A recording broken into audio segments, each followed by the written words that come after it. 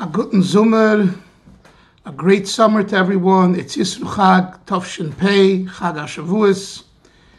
And I want to share with you something that happened to me and my wife personally 36 years ago. We were newlyweds. We married in 1984.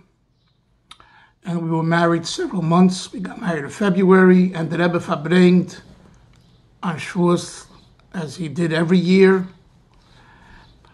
And that was, I believe, in June that year, May or June. Anyway, we lived a block away from 770. So after the verbringen, I said to my wife, I'll come home and to be with her a few hours since, she's by herself. And I'll go back for Kos Shel Brocha. Since Kos Shel Brocha takes 3 hours or so, I'll go back. The verbringen was a long verbringen. It started about 8:30, I believe, or so.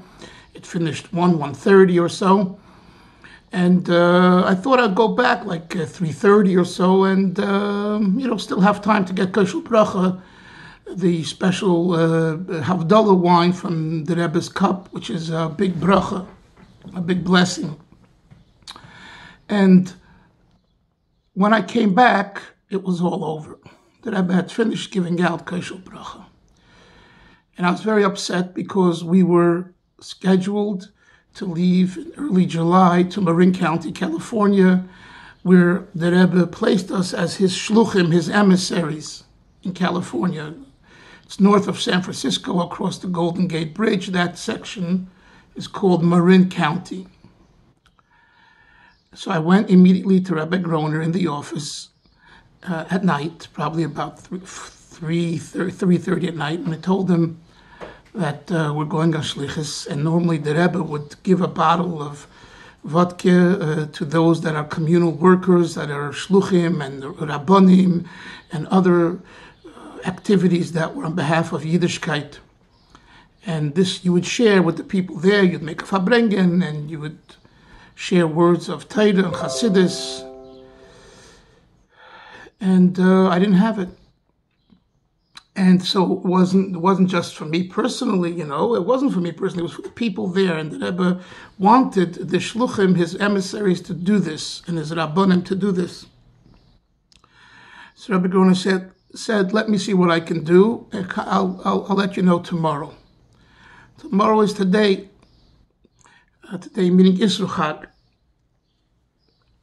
In the afternoon, I get a call from Rabbi Groner, who tells me that he went into the Rebbe and he told the Rebbe what happened. And the Rebbe took from his kos and he poured some into a little fleshel, a little bottle of mashke, vodka, and he gave it to me and he said, give it to him. It should be for bracha and for his shlichus. And I don't know the exact words, I don't know, but that was the idea. And I remind myself of this story 36 years later, not just because this is the anniversary of when it happened, but for us to take a lesson. What's the lesson? The lesson of every piece of history and every story is that there is someone who is looking after you, thinking about you, and of course, the Eibishter, God Almighty, is our Father, and He cares for us, and He thinks about us, and everything's exact, and divine providence, etc. But when you identify with a Rebbe, with a tzaddik, the chassid can rest assured that the tzaddik is thinking about him, and the tzaddik understands that sometimes we make mistakes, we make miscalculations, and we think we'll be in time to get the Kos Shel Brocha and for good reasons, to spend time with your new married wife, and you don't want her to be by herself, etc. And meanwhile, you make a mistake and you miscalculate and you come late. So we must know it's never too late. In Yiddish, es nitokein farfallen. It's never too late. This is the general lesson that's brought in Hayyim Yom for Pesach Sheni.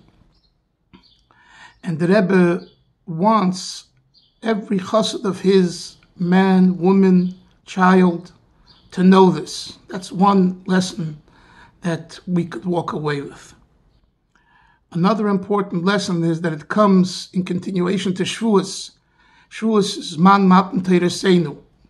It's very important for us to make real-time decisions, practical real-time decisions, to set times during the week where we learn, and not only learn, attend a shiur or have a chavrusa, a study partner. If you can't get to a shiur, get a study partner. And the Rebbe writes already in his letters to many people that it's advisable to do that, because many times you'll say, what do I need a partner? I'll learn myself. Well, you end up sitting down at the table or the couch, you fall asleep, you get into a conversation, the phone rings, and you get busy, and there goes your learning. So this is a time to resolve, to make a seder in learning. And kipshuta, it doesn't in a simple way.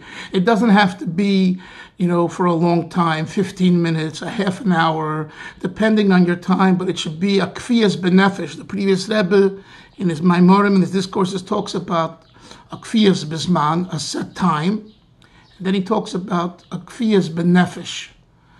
It's a soul commitment. The neshama commits. And this is very important. So the idea of bringing a message to others requires you yourself to be inspired. If you're not inspired and you don't have what to share, it will reflect itself in the one that you're talking to. So may Hashem help that from this event that happened 36 years ago, and it's alive now as it was then, there is no digression and diminishment of this message. We should live with it. We should implement it. And as the Rebbe, the Frierdiker Rebbe would say, besimcha bepnimius. And if you want it to be besimcha, if you want it to be bepnimius, you want it to be internalized, begin with simcha. Because simcha's peiretz kol agdorim, simcha shatters all convention and boundaries and limitations, and that itself opens up the inner heart, the pnimius. Chayim, may Hashem help. This should be done in a healthy way, and we should ultimately see Mashiach Tzidkenu b'karev mamish very speedily through the rebuilding of the Beis Hamikdash b'mheira b'yomeinu mamish.